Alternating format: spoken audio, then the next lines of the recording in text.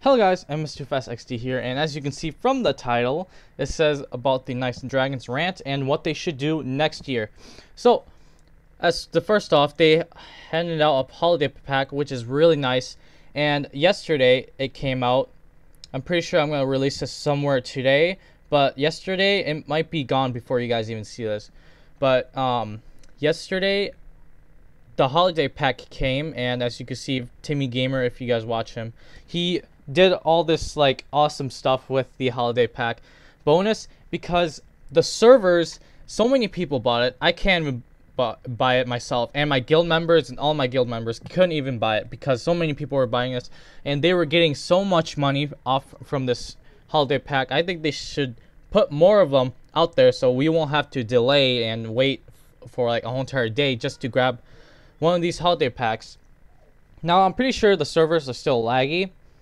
The servers are already broken from when they put the pets in.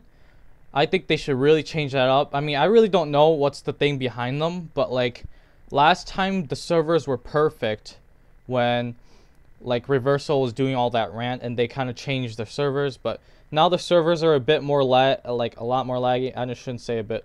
The pets really didn't change anything. I really don't like the pets because I think it's kind of going out of control. But the rings and amulets I'll take. When the rings and amulets came out, I was like, whoa, what the heck, I never heard of this. And when the pets came out, I'm just like, it's cool. It's kind of like that thing.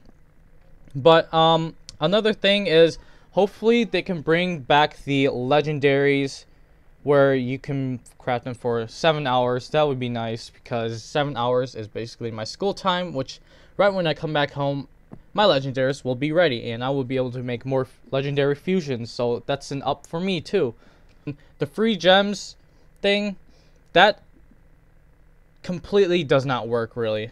In the morning, it's the best time to get video offers, but on both of my accounts, at least one of them gets about 15 gems each day. We really can't get the gems fully, like 30, like we usually would. I mean, my main account gets about 30 every other day, but they need to update this and make sure the video offers work, because all my guild members are saying the video offers for the free gems are not working as good as they used to after the pets, and they're still very buggy, as you can see. And a lot of people just use the regular offers and get about like 40 gems or whatever. Another one is about the fusions. Now, one thing about fusions is I really like doing them, but there comes to a certain point where fusions are just kind of meh now. And I would like them to be, for you to be able to fuse Dragon Forges.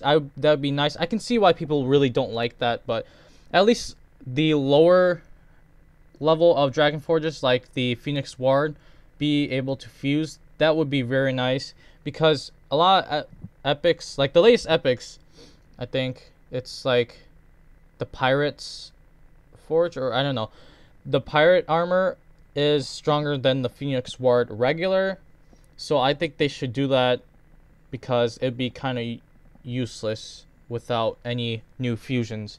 Because I'm pretty sure I don't want to fuse all this away until there's really a new patch with more like epics or Dragon Forges to fuse with. So I'm not going to be doing an epic fusion for a while until new patches of armor come out. Because the last patch of armor came out about like, what is it, 3 or 2 months ago, I think. And then Timmy Gamer was able to fuse a Dragon Forge. They really haven't announced that on the wiki or whatever. It might have been a mistake that they let it be fusible, or they just didn't like people having. I don't know. It was very confusing because I used to be able to see it on the wiki, and then for some reason it disappeared. And every time I haven't heard ever since Timmy Gamer ever got the Dragon Forge. I'm not sure if you guys have pictures or whatever to prove it, but I've heard that it's fusible, but I really haven't been seeing it for a very long time, and that's the only fusible Dragon Forge I would know.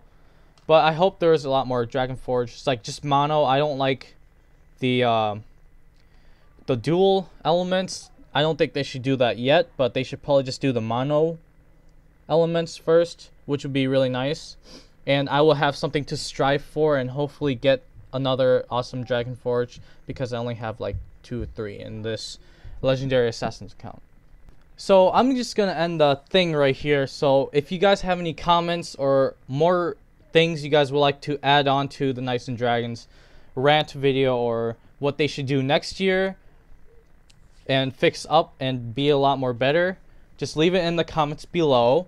And so what do you guys like about my opinions on the game and what it should change and all that stuff, and what they should do next year?